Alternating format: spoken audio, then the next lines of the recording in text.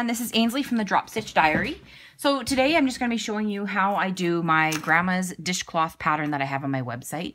It's a free pattern, you can use it as you'd like, just make sure you link back to my website. Another pattern that is very similar to the one that I have is on verypinknits.com. You can check out hers as well, and she's got a lot of good videos that you can check out. Anyways, so here you can check out my pattern. I will link it below.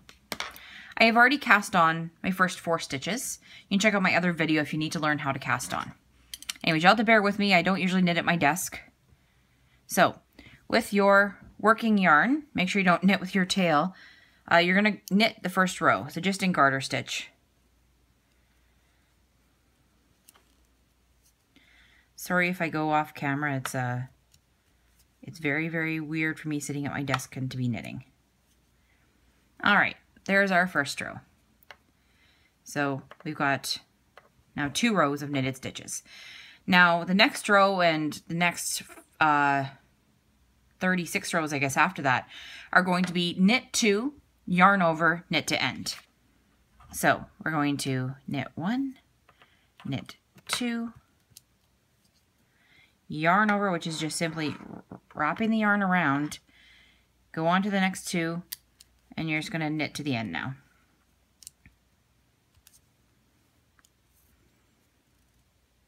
All right, next row, same thing. You're going to go knit 1,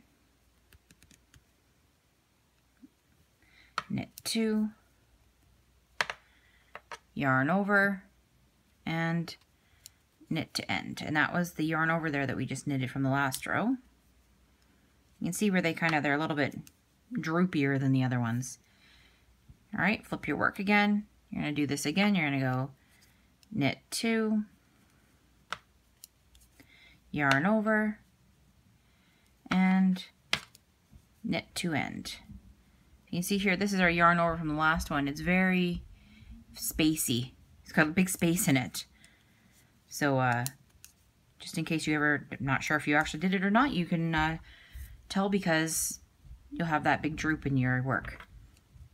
So again, knit 2, yarn over, knit to end. Sorry, I'll try to keep myself in frame here. It's quite difficult. I'm not really filming on a tripod or anything, so it's I will try to stay in frame. Okay, again, knit 2, yarn over, and knit to end. I think if I had an actual tripod, sorry, I would be filming sitting in my chair because I feel much more natural sitting in my chair than I do sitting here. So I don't know if you can see all that well here. We've got some little holes already showing up, and those are going to be the holes that are going to show up along the edge of our dishcloth. So this is like our border, I guess, over here. All those knit 2s will be our border. And all these knits in the middle are just going to be our actual dishcloth. So you're going to keep knitting like this until you've got a total of 40 stitches across your needle.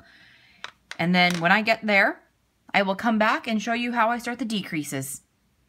So this is my last row now. So I'll just finish knitting my last row to get to 40 stitches.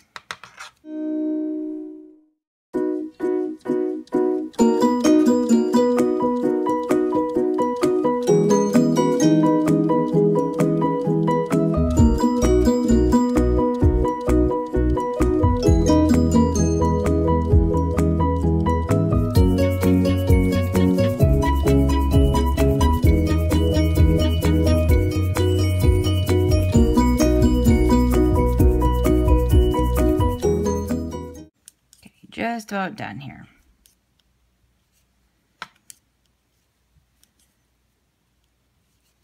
And that is now 40 stitches. So this is what the one side of your dishcloth is going to look like. Now, to start the decrease. The decrease is a knit 1, knit 2 together, yarn over, knit 2 together, knit to end. So you're going to knit 1, knit 2 together, yarn over, knit 2 together, and knit to end. The 2 knit 2 togethers and the yarn over means that each time you will be increasing 1 but decreasing 2. So that means you'll be decreasing 1 along the entire row. And you're going to keep doing this for every row until you only have 4 stitches left on your needle.